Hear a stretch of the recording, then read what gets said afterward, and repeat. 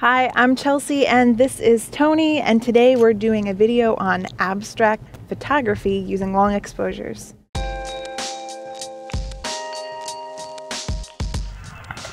you hear the osprey? Ah, that's an osprey. Come on, Tone. I love this photography project for a few reasons. First of all, I love that it's abstract and it looks great, but it also doesn't require a lot of expensive gear and it's really fun to do.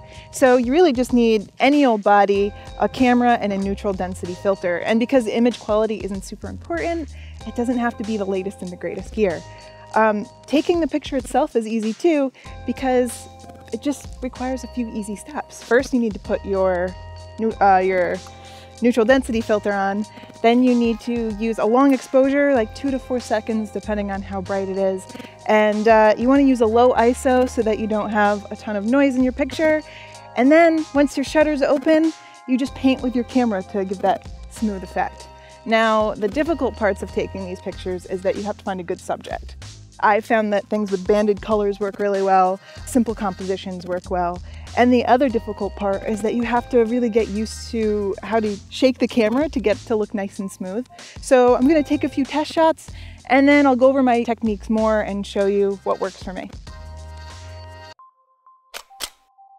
So there are a few different ways that you can move the camera, and I found that going with the natural lines in the photo is what works best. So here the natural lines are horizontal because I'm taking shots of a horizon. So if I move my camera vertically when I'm taking the shot, it's just going to blur all of the colors together. So you want to go with the lines in the shot. The next problem is that if you're not pretty steady about moving your camera, then all of your straight lines are going to swing or be unlevel. Another problem you might run into is that your picture might not be smoothly blurred. So some pictures look better if you shake the camera, small shakes. You can do small circles, you can do large sweeping movements, but I found that just keeping my body relatively still and using it as a tripod and moving my whole body rather than my hands lets me pan a lot smoother. You'll have to try it out and see what works for you, and just see what your style is.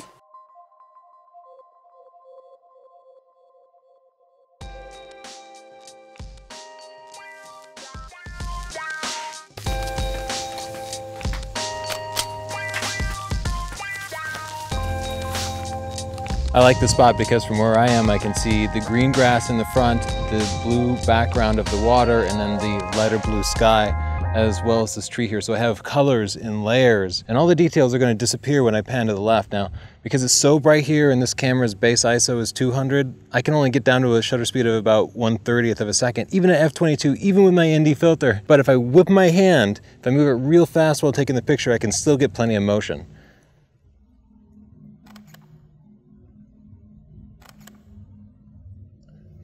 To erase some of those details, I also defocus the lens, so it's way out of focus, but it ends up looking pretty good. I like the results.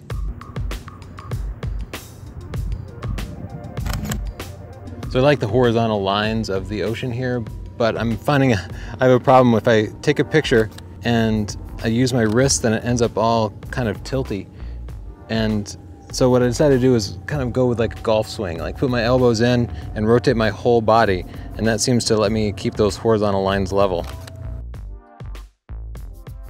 Chelsea was smart, she got a 64x filter. I have a stupid ND4 filter here and it's not cutting the light enough. So even at f/22, the max aperture, even at the lowest ISO 200, I'm still at 1/60th of a second. I'm making it work. I'm just moving real quick. I'm starting the motion before I hit the shutter. So I'm moving, pressing the shutter all in one motion.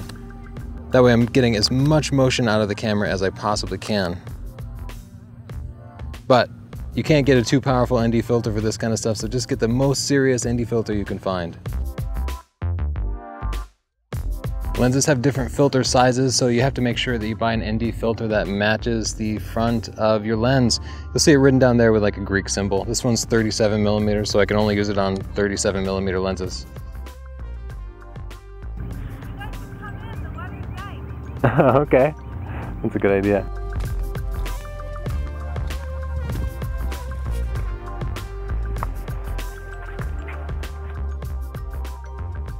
I'm going to meter for this thing. I'm going to have to put my ND filter over my meter. I usually use my phone. I have a light meter app for my phone, so I'll just set the f-stop to that of the lens, the highest f-stop number, the ISO to the ISO of the film, 100, and then I'm going to hold my ND filter over my phone sensor and let it meter it.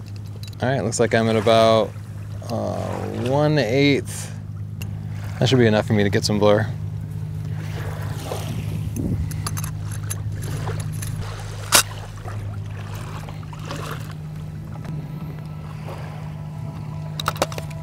Take out the dark slide. Can't see anything through this viewfinder. Oh, there we go. All right, it's a Polaroid, so I gotta get it right the first time.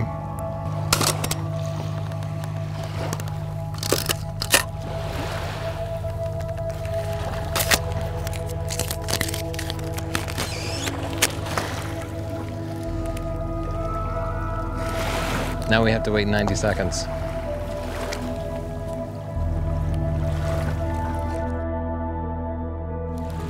Is it beautiful? It's all black. Underexposed. My app lied to me. It clearly wasn't right. I'm just gonna have to guess and give it like another 3 stops.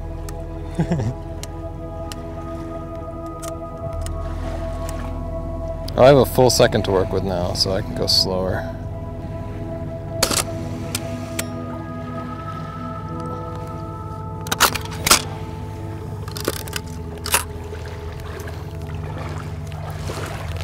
Maybe this is it. Maybe this is it.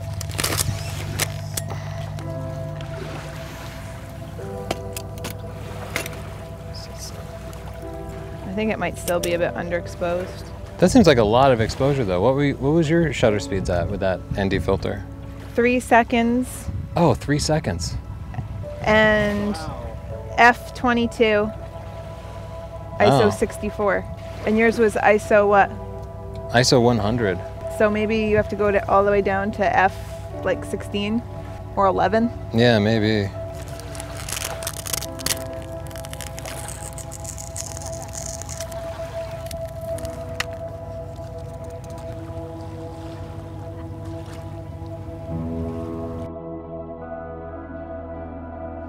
Around Christmas time, you'll see a lot of these sort of silly Christmas tree shots where someone will zoom in and you'll see the Christmas lights have this kind of streak effect. So I just kind of emulated that with this D3300. Just pointed at some trees and a couple buildings over there and thought it'd turn out all right.